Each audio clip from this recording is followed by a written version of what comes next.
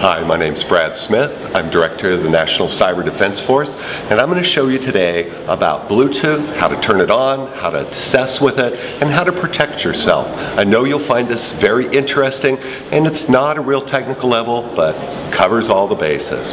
You know, Bluetooth is in tons of devices now. It's growing from motorcycles to sunglasses to all sorts of things. Bluetooth has a short range unless you add large antennas for it. Remember, they were stealing celebrities' phone books because they had taken a Bluetooth, put a large antenna on it, and they were shooting across the street stealing your Bluetooth. Bluetooth has very little security. It was started by Ericsson, the phone people, and their purpose was a replacement for serial ports. And those of you who remember the old serial ports, they weren't very secure at all.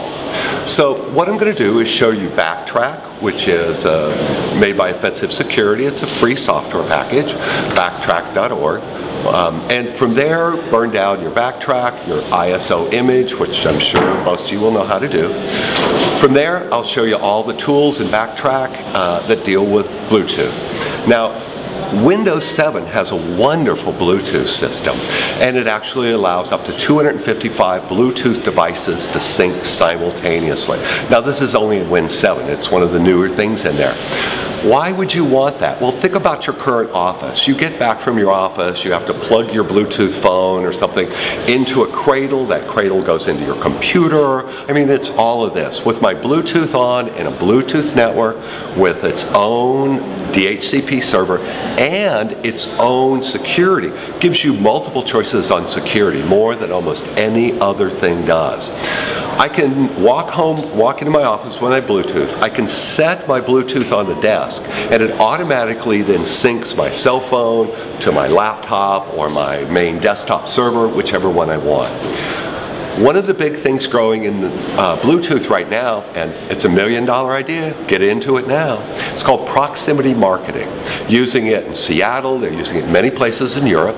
You buy an inexpensive box, it listens, and when it senses Bluetooth people, it will then call them up and say, hey, come on in here, mention Big Beer, and we'll give you a 5% discount. Several people here have used it, and they just think it's annoying. One person said it was really great because when you're hungry, you don't know where to go, and all of a sudden your phone is pulling you in. It's called proximity marketing. Just do a quick search, take a look at it. This is one of the fastest growing marketing ways right now. And think about those people with Bluetooth. They usually have enough money to buy a smartphone, the disposable income. Those are the ones you want your businesses to appeal to. So, look into proximity marketing. The last thing we'll talk about here briefly, and I'll show you some great demos, is Linux and Bluetooth. Now, Linux, the Backtrack version, is used for assessing Bluetooth.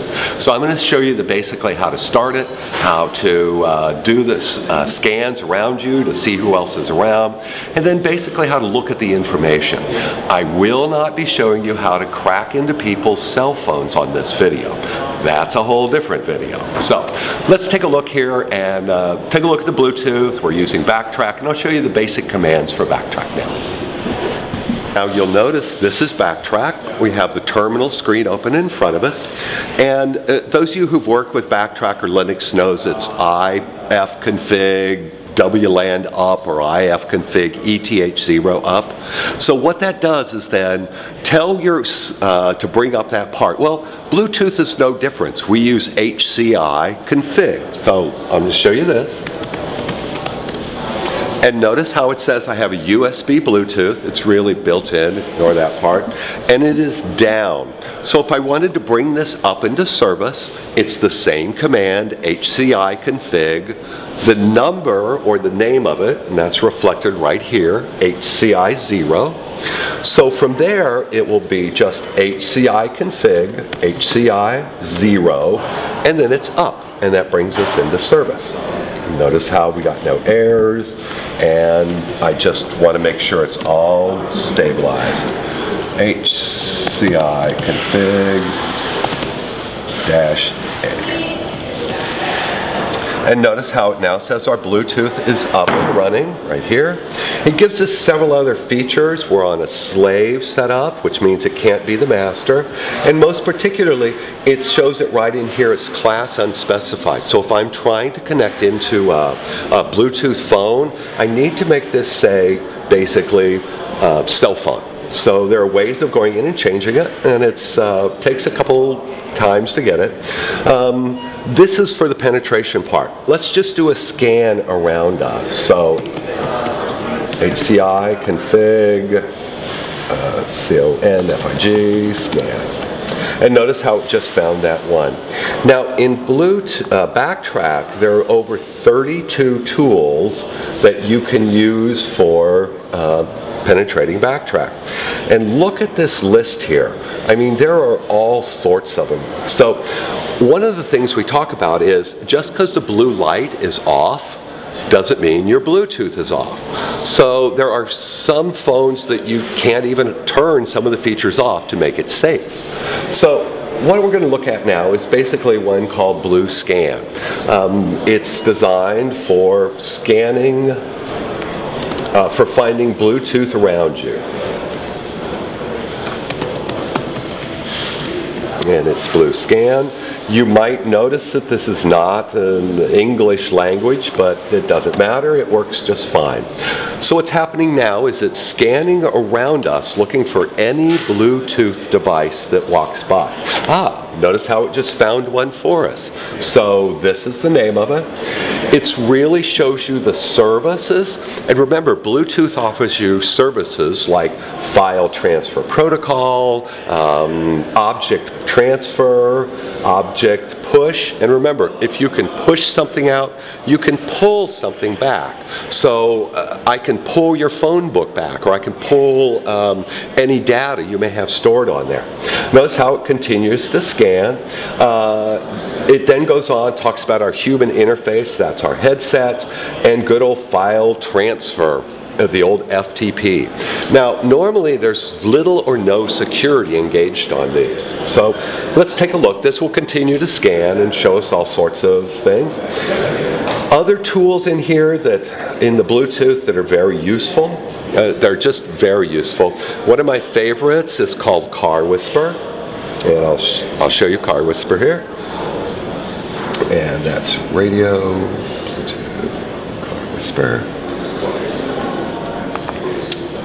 Now, when I go on long road trips, I get bored really easy, and so does my staff. So with Car Whisper, what it allows us to do is actually send and receive messages to basically cars that are driving beside you who have Bluetooth in them. And so what they will allow you to do is then listen to the conversations in the other vehicle. Several times my staff has said, slow down, we want to see who wins the fight. And if you're married, you know who wins the fight. This is just one of them. Now there's also another one in there that will turn your headset into a live open microphone. So we can hear everything that's going on in your meeting, everything. Think about how dangerous that is in the corporate world, because most of the corporate people have good smartphones, the Bluetooth is on, it's convenient for them, but the disadvantage is when they're in a meeting, they're exposing their address books, all of their clients, the phone numbers, even passwords we found in there. So let's talk about defending Bluetooth, because I'm really big on defense. Set your computer or your laptop or netbook or cell phone to be undiscoverable. Just get a hold of your manufacturer. If it's undiscoverable, I'm sorry, this is going to sound weird, if it's undiscoverable, I can't discover it to then do the searches on it. So set your cell phone for undiscoverable. Turn your Bluetooth off if you are not actively using it, and remember, check it first, because if the blue light goes off, that doesn't mean the Bluetooth itself is off.